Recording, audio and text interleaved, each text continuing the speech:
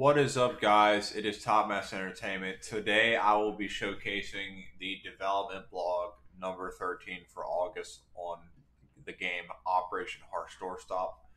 Um, Basically, be showing you what happened in the dev blog and show you guys what is coming, what has been updated, and so on and so forth.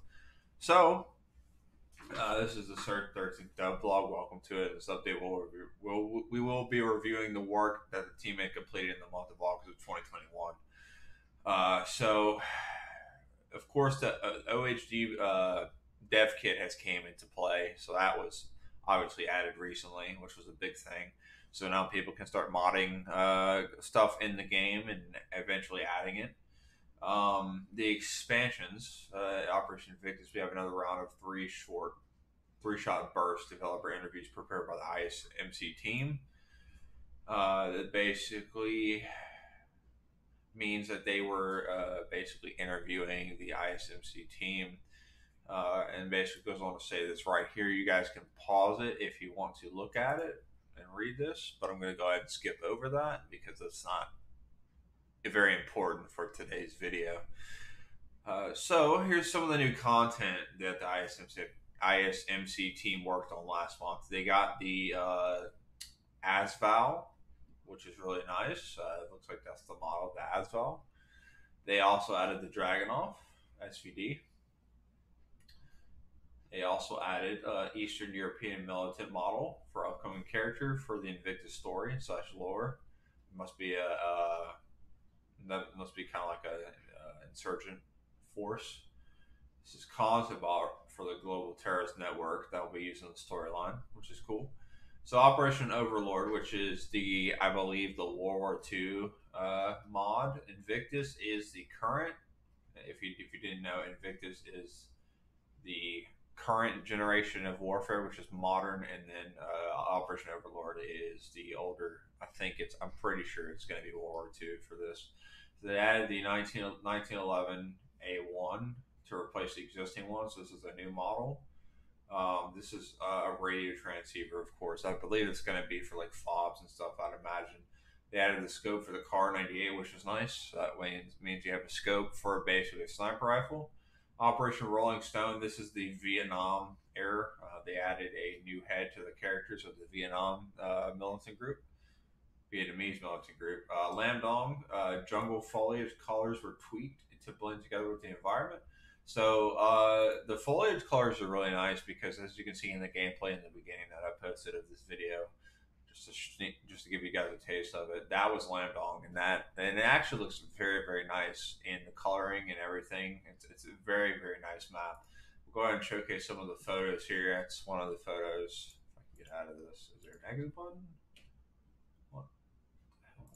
Just back out. There's no exit button, so I'm just gonna kind of show you guys, like, that's that picture, and that's show you guys this picture of the foliage of the Vietnamese militant group right here. So let's scroll back down. So Monte Casino, which is actually the World War II map that they have built for the game. Monte Casino was finalized with tall and retaining walls. Props were placed throughout the outside of the Abbey and in the Abbey courtyards for hardcover, and foliage was improved.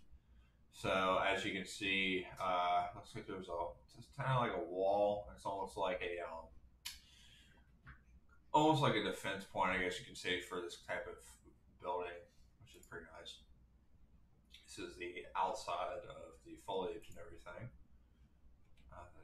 I might have to open this on a new tab. Let me try to open it in a new tab next time, because like when I show you guys the next screenshot, which is this one, I'm opening a new tab so I don't lose my place. So as you can see, a sniper is looking at the Monte Casino building here. It's a very, very nice map.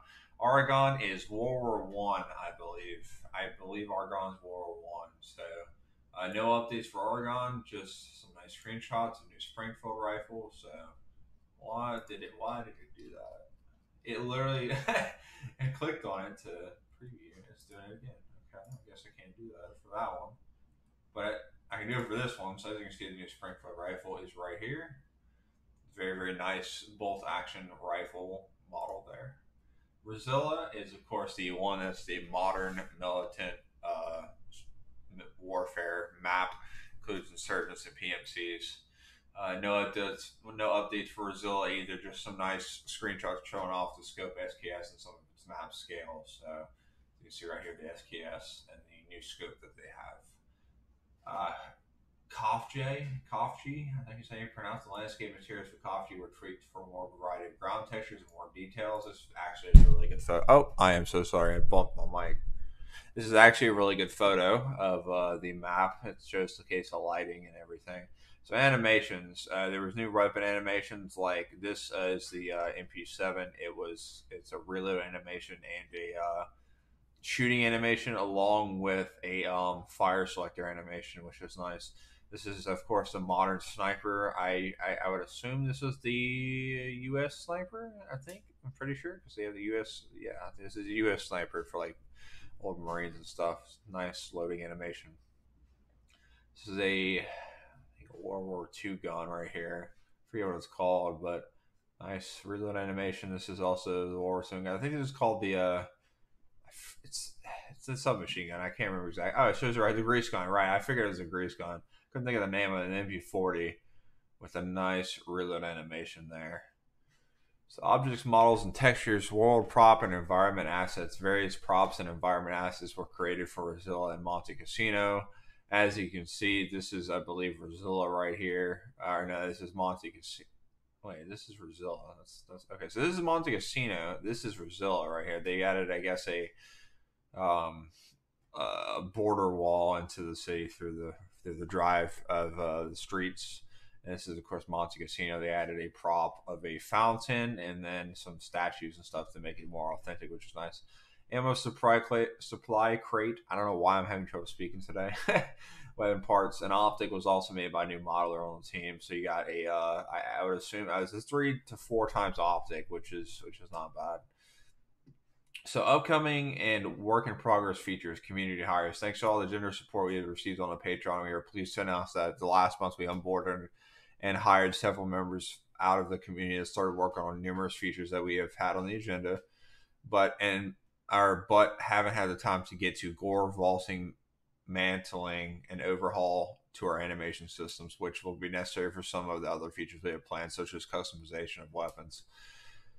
So, as you can see right here, you can see gore. You can see blood, or bullet holes and blood splatter, which is cool. You can also see blood being off the character. You can also see explosions of the body basically deforming. That's actually really promising, considering that this will be a shooter. Considering seeing this explosion model is actually really promising.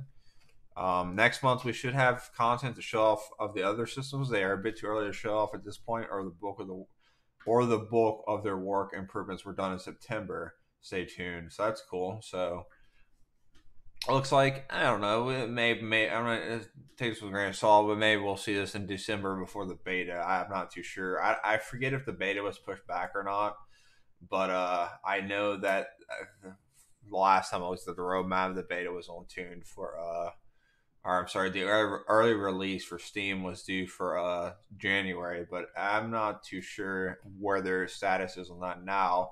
Of course, the modding content loading system, which is pretty cool because they actually have a actual folder for mods right there, which is nice. If you want to read this, you can stop the video and read this. Bots and AI. The AI systems also received a cleanup patch, which consists of various fixes and QoL adjustments to the setup and behavior of the OHD AI GOAP implementation. The AI can now spawn at the forwardmost spawnable cap points now. More improvements for AI is coming soon. That's nice. They can spawn at the forward cap points instead of spawning it all the way at main like they usually do. Other fixes. In addition, the lead programmer assisted with some refactoring and cleanup of the work in progress scope optics code, as well as implement some fixes in the engine code for various client-side issues that players would intermittently encounter after a map change. Well, that's really good. So that's basically the August update to what they've been working on and what is to come. It actually the developers and basically the people that have added to the team have actually done a pretty good job of updating the game. On the test environment, since I own it, I usually see um, around maybe 2 to 3 updates to the test environment a week, which is good. And I don't know, of course, I don't know what all that includes because it's not usually on the Steam page for me to look at, but they do updates like 2 to 3 times a week on the test environment and one big update on the main environment once they're done with the test environment and testing it.